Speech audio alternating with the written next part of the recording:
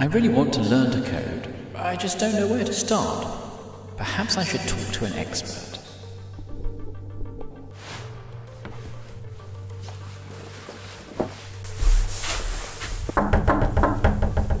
Enter.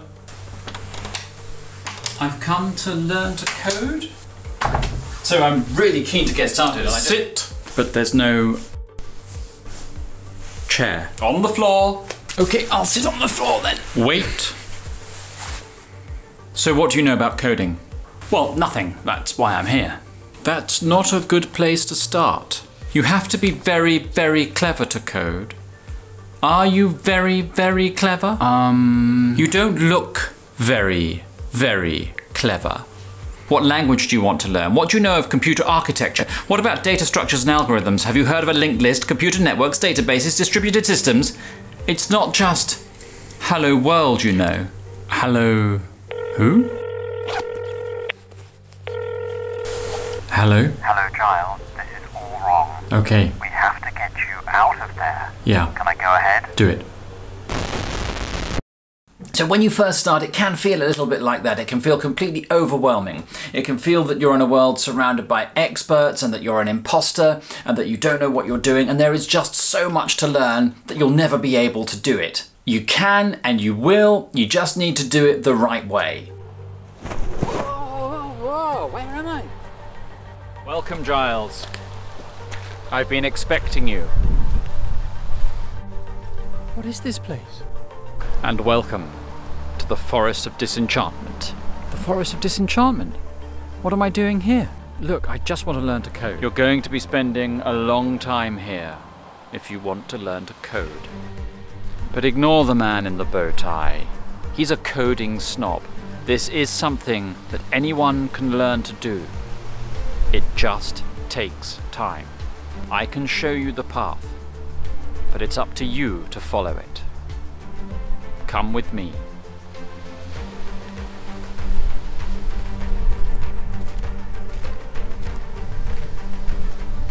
There's no doubt about it, this is a difficult skill to acquire, but I really believe that anyone can learn to do it, but you do have to give it time. You're not going to be able to do it in 3 weeks or 4 weeks or 3 months even.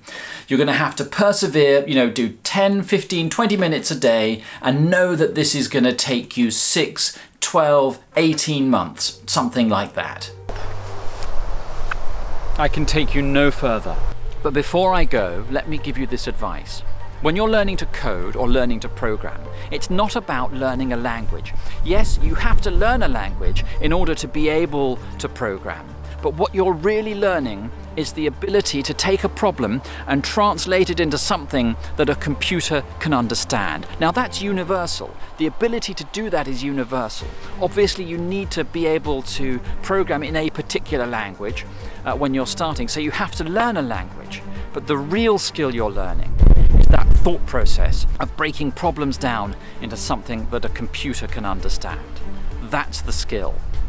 Python is a very good place to start because it's a simple syntax and you don't have to worry about things like memory management.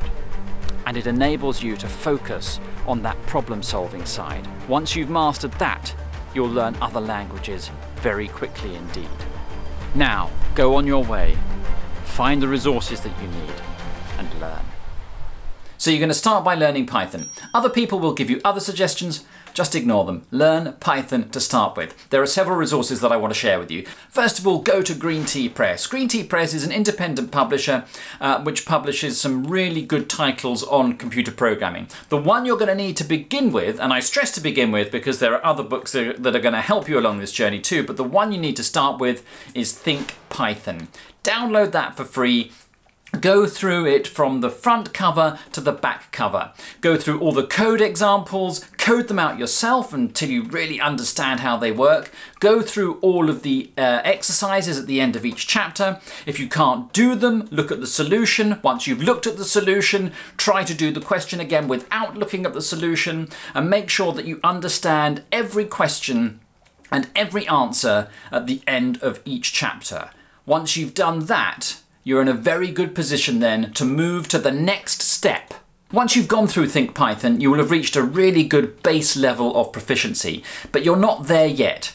the next thing you need to learn about is data structures and algorithms. Knowledge of data structures and algorithms are crucial if you want to get a coding job, but they also make you a much better coder. You'll write much better programs, have a much deeper understanding of how your code works, and also know whether you're solving problems in the most optimal way. I've linked to the Udacity course on data structures and algorithms, and make sure you Google as well data structures and algorithms in Python, and some useful resources will come up there too.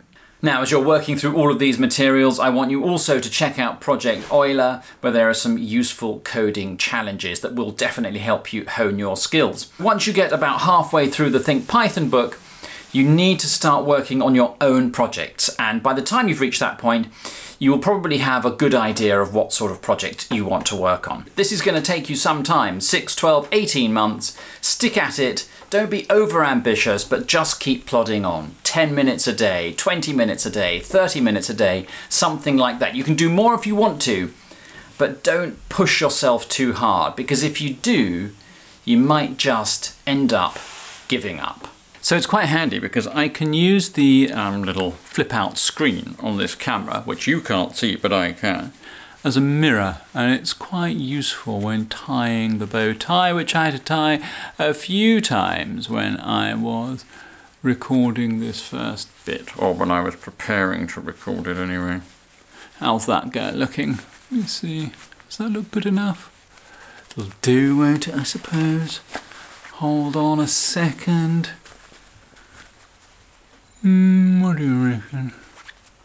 We could do a thing a little bit tighter. It's quite small, this screen, so I can't see how big the knot is. Ah, there we are. Okay, yeah, that'll do. What do we think? Nice. Ring the bell! Ring the bell!